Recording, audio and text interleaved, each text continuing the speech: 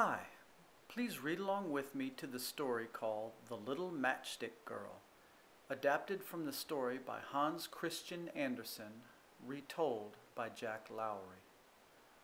Once upon a time there was a little girl who lived with her family in an old battered house in a town in Denmark.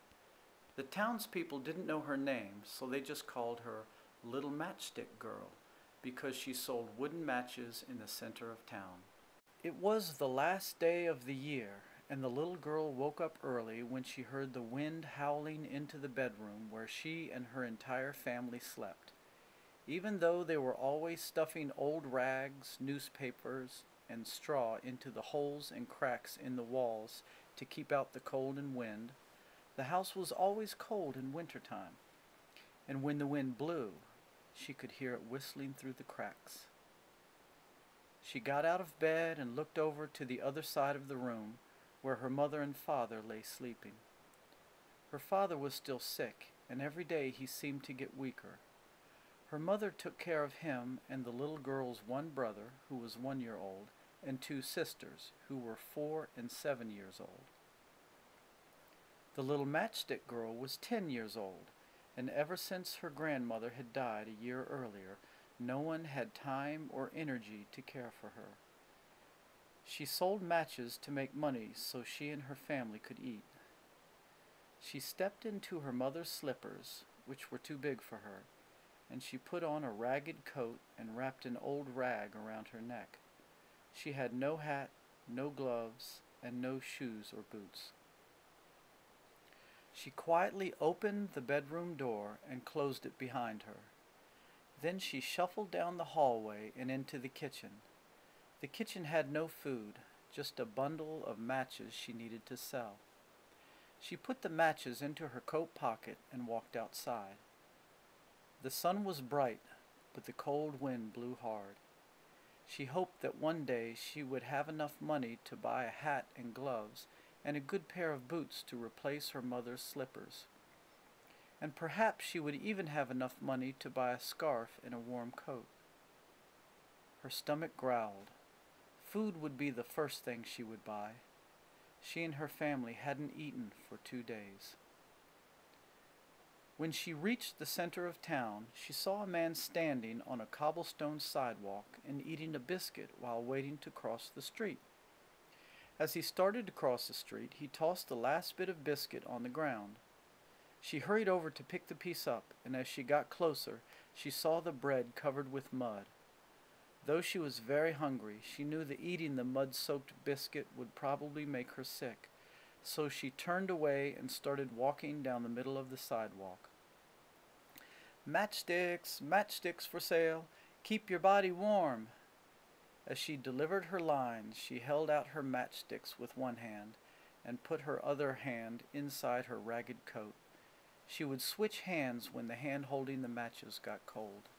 As she shuffled down the sidewalk in her mother's slippers, she tried to look up and make eye contact with the townspeople. Most didn't look down at her. Those that did would give a tight smile and look away. Did they feel pity for her? Were they embarrassed for her? She wasn't sure. And why did the townspeople look away from her so quickly? When she had reached the end of the busy part of town, she crossed the street and walked back toward the center. It was now 10 in the morning, and though the sun was shining brightly, the bitter wind seemed to make the townspeople walk faster than usual, and almost no one looked down at her. It was the last day of the year, and perhaps people were in more of a hurry than usual to do their shopping and get home to prepare for parties and celebrate the beginning of the new year. While waiting to cross the street, she stood on the edge of the sidewalk and looked both ways, and then looked both ways again. She started to walk quickly, and a team of horses pulling a carriage came around the corner and headed toward her. She ran to get out of the way, and both of her oversized slippers came off. She kept moving because she didn't want to get hit by the horses and wagons moving in the other direction. She made it to the other side of the street, and even though her bare feet were stinging from the cold ground, she was thankful she wasn't injured. She had to get those slippers. While she was waiting for the traffic to clear up, she noticed two boys were pointing at her and giggling. Ignoring them, she looked out into the street for her slippers and saw them lying about 5 feet apart in the middle of the street. When there was a break in the traffic, she hurried out and picked up the first slipper, and as she stood up, the two boys ran past her. One of them snatched the other slipper off the ground and crossed the street. She ran after him, and when she reached the other side of the street, she yelled out, "Please, let me have my slipper." "It's too big for you," he turned and said. "And besides, we need something to play catch with." He turned and ran away, laughing with his friend. She put her left foot into her only slipper, and she started walking down the sidewalk, facing the sun, which wasn't very high in the sky this time of year. Every time her right foot touched the cobblestones, she felt pain from the bitter cold of the stones.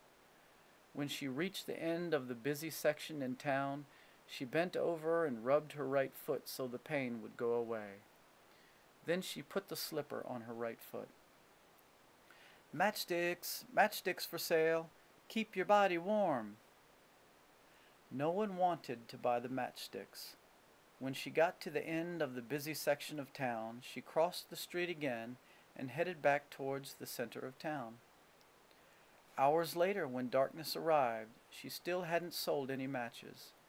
She was hungry, cold, and sad. She didn't want to go home with nothing. Her poor father would only get sicker going another day without food. She decided to keep trying. If she could just sell enough matches to buy a piece of bread, she could take it home to her family. Something is better than nothing, she thought. So on she went, calling out to the people as they walked by. There were less people on the street now, and sometimes she even approached people who were waiting to cross the street and asked them if they would like to buy matches. Most turned away from her without even saying no. An hour later, almost no one was on the street. She didn't want to go home with nothing to show for her efforts. She was so hungry, and she was starting to feel weak and dizzy, so she decided to rest for a few minutes and get away from the wind. She walked down one of the side streets, and after a few minutes she saw a corner formed by a high fence resting against a red brick house. She thought the corner might protect her from the wind, so she walked over to it and sat down, resting her tired legs. She put both feet in her one slipper and took the rag around her neck and wrapped it around her feet so she wouldn't have to feel the cold wind biting at her feet and ankles. It was dark in that corner. She took a match out of her pocket and struck it against the brick wall. The match sizzled and sputtered and burst into flame, warming her cold, stiff hands. She looked at the brick wall of the house, and in the glow of the light she thought she could see a big iron stove with shiny brass feet and a shiny handle on its door. She felt like she was inside the house, sitting in front of the stove, and her whole body felt warm from the fire. Then the image started to fade, and she looked down and saw the flame of the match moving closer to her forefinger and thumb. She dropped the match to the ground and watched the light get smaller, crawl to the end of the match, and disappear. Amazed by the vision of the oven, the little girl decided to light a second match, and when the match sizzled and caught fire, the brick wall of the house turned into a window, and she could see a table set with roast duck and mashed potatoes and biscuits, everything steaming and hot. She could smell the meat and the butter and the bread, and she imagined she was entering the room and picking up a plate. She reached for a warm biscuit, and then the match went out. The light was swallowed by the darkness. The window became a brick wall, and the aroma of the food disappeared, replaced by the cold, swirling air. She lit another match. The light swallowed the brick wall, and she felt like she was standing in front of a wonderful Christmas tree, similar to the one she had seen through the glass door of the rich merchant's house on Christmas Eve. But the tree she was looking at now was even more spectacular, with over 100 burning candles on its branches, along with many beautiful shiny ornaments. The candles gave off a glow of warmth that wrapped around her like a thick blanket, and the light from the candles was so bright she could see the beautiful pictures in the room. As the match went out, she imagined the lights from the candles flying up to the sky and becoming stars, giving light to her. She saw a shooting star, and she thought of her grandmother. "Someone has just died," she whispered. Her grandmother had told her that when a star flashes down from the sky, a soul rises to heaven. She struck another match. As the light hit the wall, she could see her grandmother, smiling, radiant, full of love and warmth. "Grandma," she cried, "please take me with you. I know when this match burns out, you'll disappear like the warm stove and the roast duck and the biscuits and the Christmas tree with the burning lights and sparkling ornaments." The fire on the match started to fade, and she dropped the match to the ground. She wanted to keep her grandmother near her, so she took out the whole bundle of matchsticks and scraped it against the wall. As the fire blazed, she held the burning matches in front of her and looked at the brick wall. The glow was so great she imagined the summer sun had come out. She saw her grandmother appear again and smile at her with a sparkle in her eyes that made the little girl feel at peace. Her grandmother reached out to her. The little girl walked toward her grandmother and embraced her, and together they flew up to the sky, and the little girl no longer felt cold or hunger or sadness, for she was with God. The next morning, as the sun began to rise, a group of people were walking toward the center of town, and one of them noticed the little girl sitting down, leaning against the wall of a brick house. Her eyes were closed, and there was a trace of a smile on her face. As the people looked at her, one of them noticed the burned matchsticks in her hand and said, "She wanted to stay warm." Some of them looked away in the distance. Some of them looked down in silence.